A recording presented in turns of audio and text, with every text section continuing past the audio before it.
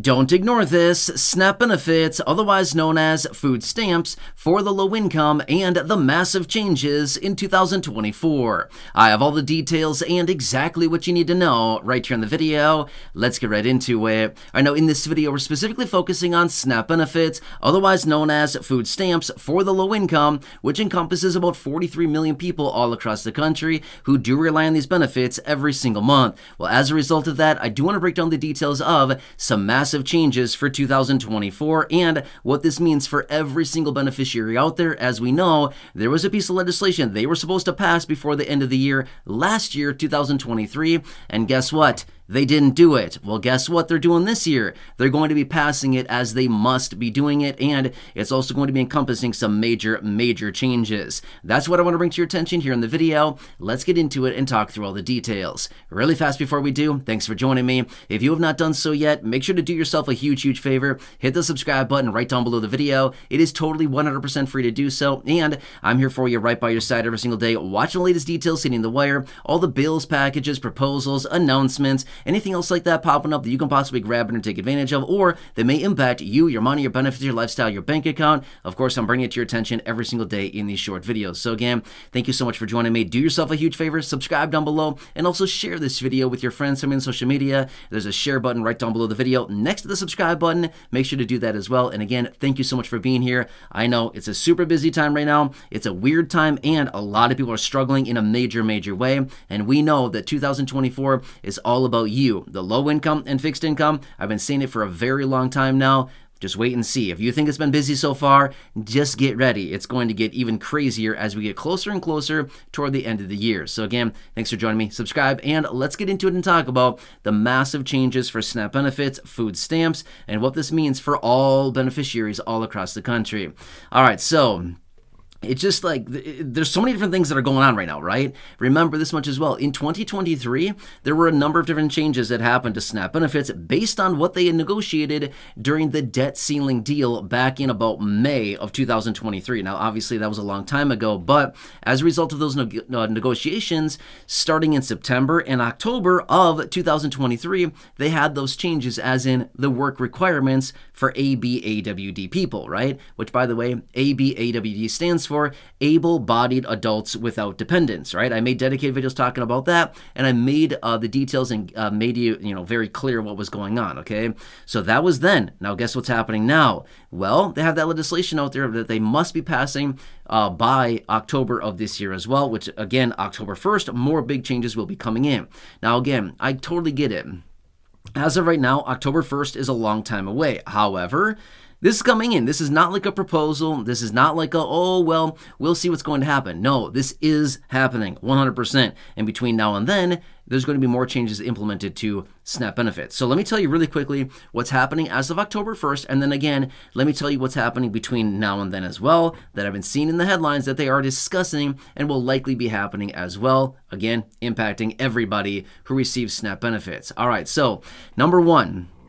First off, October 1st, this is very important and what I want to bring to your attention, which is the work requirements for, again, ABAWD, able-bodied adults without dependents, okay? It's going up to the age of 54. So as of right now, it is still 52, is what they raised it to last year, but it's going up by another 2 years up to the age of 54, okay? So remember, this is simply means if you're able-bodied, an adult without dependents, and up to the age of 52 as of right now, but October 1st it'll be age of 54, you need to fulfill the work requirements. Otherwise, you can only get SNAP benefits for about 3 months out of every 3-year period of time. That's not very much, right? So, I can make a dedicated video talking about that a little bit further. However, now let me talk about what they're going to be doing in this legislation, which, by the way, it's called the Farm Bill. Does that sound familiar? It probably should, right? Reason being is, during 2023, I talked about this one, I don't know, a handful of times, maybe 3, 4, 5 times. I brought it up in different videos because we were talking about it. We were talking, and they were supposed to get it done by the beginning of the new fiscal year, and guess what? They didn't do it, okay? They did not do it. They're supposed to, and then they passed a piece of legislation in mid-November that basically said, hey, we're going to push it out until September 30th of 2024 of when it needs to be passed now. Okay, so they pushed it way out until September 30th of this year. However, I know that still seems like a long time away from right now, but it's not. It's going to go by very fast. And the Farm Bill is a piece of legislation they must negotiate and they must pass once every 5 years. It was last done in 2018. It was supposed to be done last year, and they didn't do it. Now here we are right now, right down to the wire yet again, okay? This will, which by the way, according to the Farm Bill, about 80% of the Farm Bill encompasses SNAP benefits or food assistance programs, okay? About 80% of it.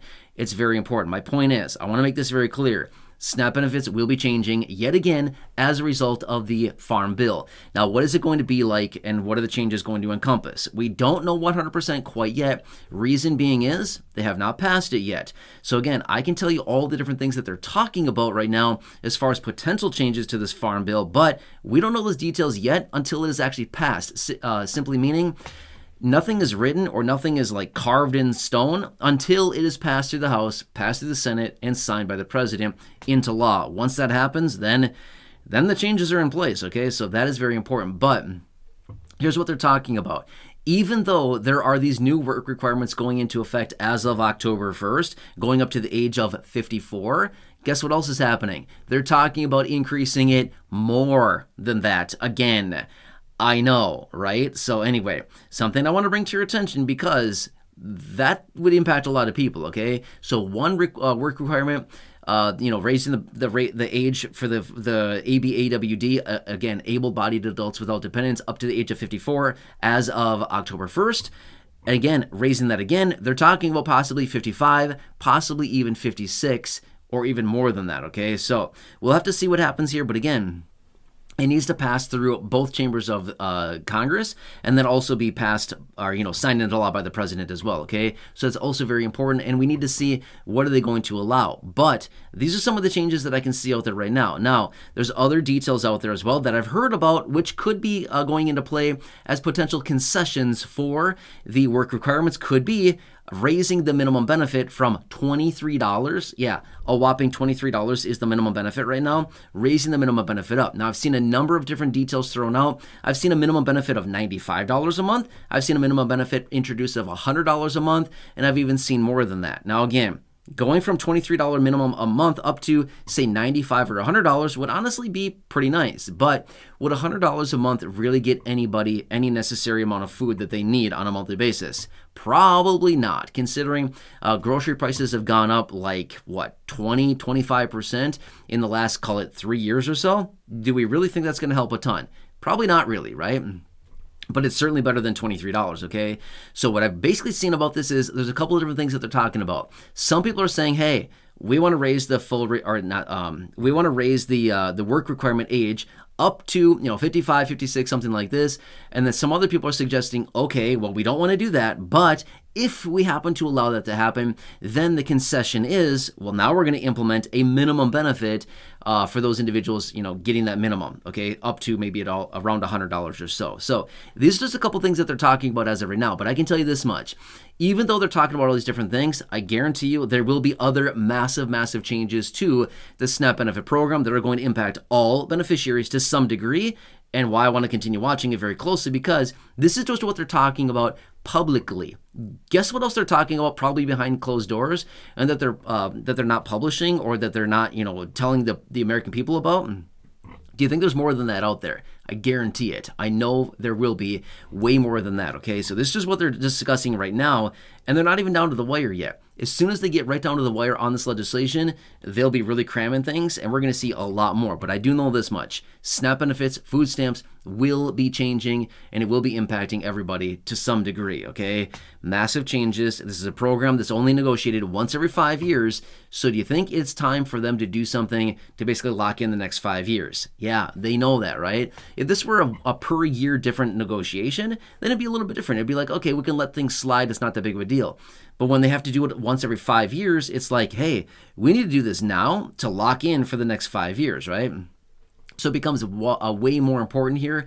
And most of this package is directly focused on SNAP benefits and food assistance programs. So anyway, I want to bring this to your attention. I want you to have an idea of what they're talking about and how this may impact your benefit. Either way, I'm going to continue watching this closely, just like everything else out there, and I'll bring you the details as I get them. But as of right now, this is what I know and what they're talking about. Either way, I'll continue to watch this very closely. I would anticipate, as of right now, they probably will not pass this until probably the very end of September at the earliest, is my guess. So that's still a long time from now. There's a lot of time for them to negotiate more details about this. And of course, I'll continue to bring it to your attention as I get that information. So with that being said, please subscribe down below if you haven't done so yet. Make sure to share the video with your friends on my social media. Again, there's that share button right down below the video next to the subscribe button. Make sure to hit that as well and share this out. Otherwise, go back and check out any of the other thousands of videos here on the channel, including those that I have linked down below in the description or at the top of the comments section. You can check out those videos as well. And make sure to leave your comments, your questions, your feedback down below. And until next time, enjoy your day. Take care. Thanks for watching. Truly do appreciate it. And